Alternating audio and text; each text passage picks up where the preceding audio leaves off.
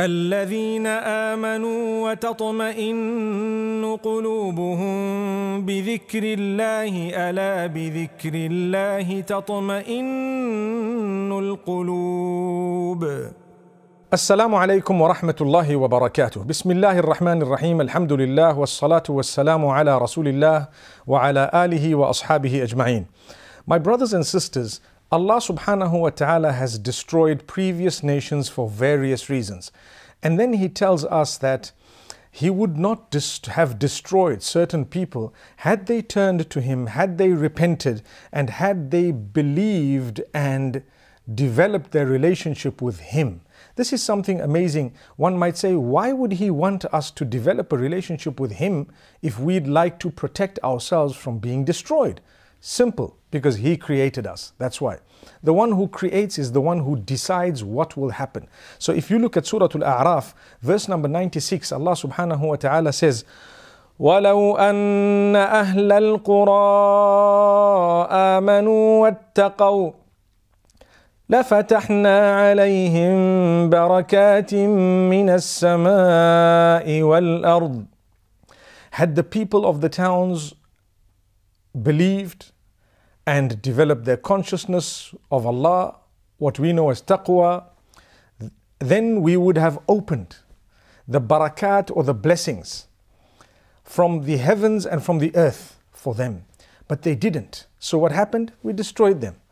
From this, I learned that if I'd like to achieve contentment, I need two things. I need to believe in Allah and develop a relationship with Allah. Believing in Allah meaning I'm convinced that I came from a maker and I'm going to go back to the maker. And I worship Him alone, and I make sure that I worship Him the way He wants me to worship Him. Secondly, developing a relationship with Allah, also known as Taqwa Allah, which includes the consciousness of Allah, it includes the love of Allah, it includes the fear of the wrath of Allah subhanahu wa ta'ala. Once I've developed that, I know that the Almighty will not punish me. I will achieve contentment. When negatives come in my life, I'm convinced that this is the best thing that could have happened. The Prophet sallallahu alaihi wasallam speaks about this. He actually says, sallallahu alaihi wasallam, the affairs of a believer are strange, they're amazing. When good comes in his direction, he thanks Allah, so it's better for him. And when bad befalls him, he is patient, so that is better for him. This is the teaching of Allah subhanahu wa ta'ala through Muhammad sallallahu alayhi wa sallam. If we would like to achieve contentment, we also need to look into the stories of the previous prophets.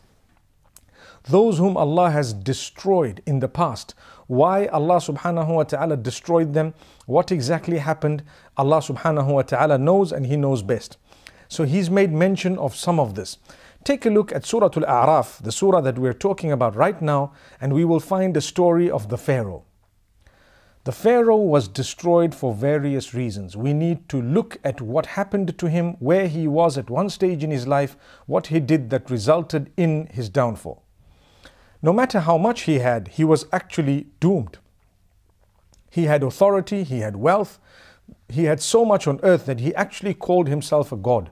He actually told people to worship him besides Allah. He said He is the God, He is the decider, He is the giver of life. He called someone who was in prison and released the person. He brought another person and executed. And he says, look, I gave one life and I actually caused the death of one, without realizing who was he fooling.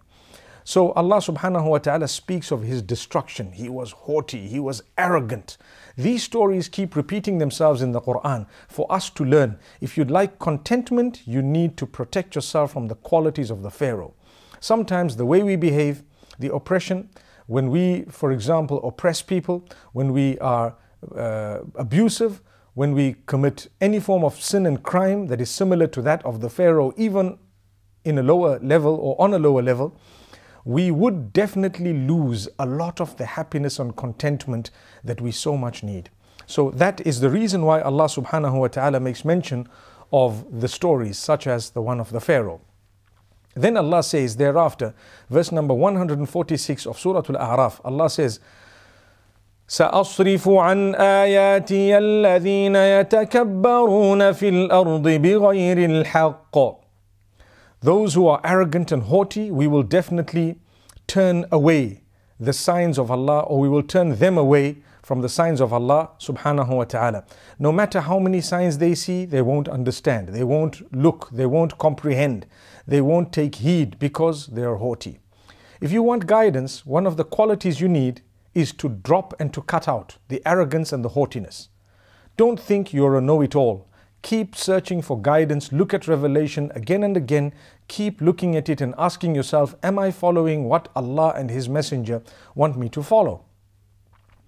Then a day will come when you will be rightly guided. You will be able to achieve contentment and happiness because you are following the truth. The moment you know the truth comes about with satisfaction, with contentment, with conviction. That belief brings about a sense of happiness and joy, and it brings about a firm sense of security. I'm secure from the harm within this world as well as that which may come in the hereafter. So Allah subhanahu wa ta'ala says, الَّذِينَ يَتَكَبَّرُونَ فِي الْأَرْضِ, those who are arrogant and haughty on earth. Our signs are turned away from them. They don't see them. They don't take heed. May Allah subhanahu wa ta'ala grant us ease. Look at the people at the time of the Prophet sallallahu alaihi wasallam who heard the verses recited by him to them.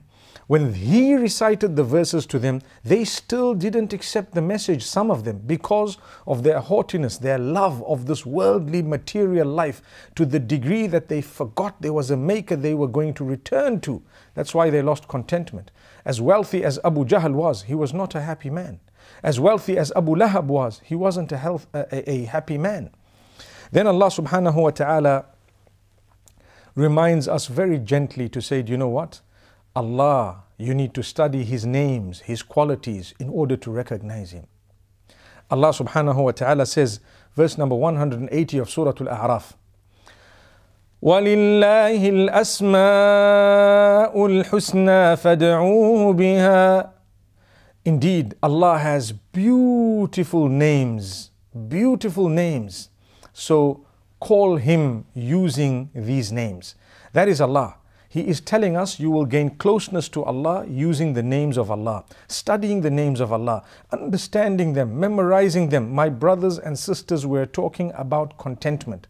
I promise you, if you were to study the names of Allah, not only will you guarantee your contentment in this world, but you will guarantee your place in Jannatul Firdaus, in paradise. Because the Prophet ﷺ says, indeed, whoever is to study 99 names of Allah subhanahu wa ta'ala, memorize them, protect them, learn them, use them to call out to Allah, they will be granted paradise. Because now you've recognized your Maker. And that's the whole purpose of creation, is for us to recognize the Maker, to worship Him alone, to turn to Him. And that's it, subhanallah. In that particular case, we would be doing good and abstaining from bad. We would be the most content of people. May Allah subhanahu wa ta'ala grant us that success. So I encourage you to look into the names of Allah. Repeat them, learn them, see them, memorize them, and you need to know exactly what they entail. That will bring about a lot of comfort. I give you an example. When a person is sick and ill, they would call out to Allah using the names, following this instruction that Allah says, I have beautiful names, use them to call out to me. The Almighty is the name of Allah. The owner of cure is the name of Allah. The owner of sustenance is the name of Allah. So Ash-Shafi, Ar-Razzaq, At-Tawwab, Ar-Rahim, Ar-Rahman, the most merciful, the most forgiving, and so on. All these are the names of Allah. When we look at them, we begin to smile. This is my Creator. This is my Creator. I worship Him and Him alone, and I have conviction and hope in His mercy. I know for a fact that I'm going to go to paradise. May Allah subhanahu wa ta'ala take us all to paradise. Ameen. Then we have another point of contentment also in the same surah, Surah Al-A'raf. Do you know, when you're listening to the words of Allah subhanahu wa ta'ala, you're meant to be concentrating, you're meant to be listening, you're meant to be thinking, you're meant to be paying attention. So Allah subhanahu wa ta'ala says, if you want the mercy of Allah, and the mercy of Allah, by the way, includes contentment. Remember that. So if you really want the mercy of Allah subhanahu wa ta'ala, then listen to this verse. Verse number 204 of Surah Al-A'raf. وَإِذَا قُرِئَ الْقُرْآنُ فَاسْتَمِعُوا لَهُ وَأَنصِتُوا لَعَلَّكُمْ تُرْحَمُونَ. When the words of Allah are being recited, then listen very attentively and be quiet, in order that you achieve the mercy of Allah. Which means if you want to achieve the mercy of Allah, whenever the Quran is being recited, listen very attentively and be quiet. My brothers and sisters, how many of us are actually quiet when we listen to the verses of Allah subhanahu wa ta'ala? Then we complain about loss of contentment and losing the happiness that we had at one stage. I think it's important for us to take the Quran seriously, its recitation, and whenever it is being recited or even explained, try to listen.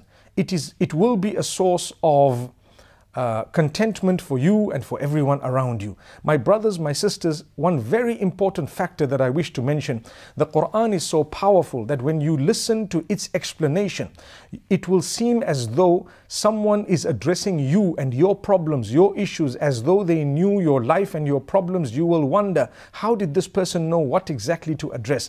The reality is, it is from the Maker. He knew, He knows, He will know, and He created everyone. So the verses that are recited and explained coming to you will definitely impact upon you in a very, very positive way regarding issues that you are facing in your life. That's why Allah says, listen attentively.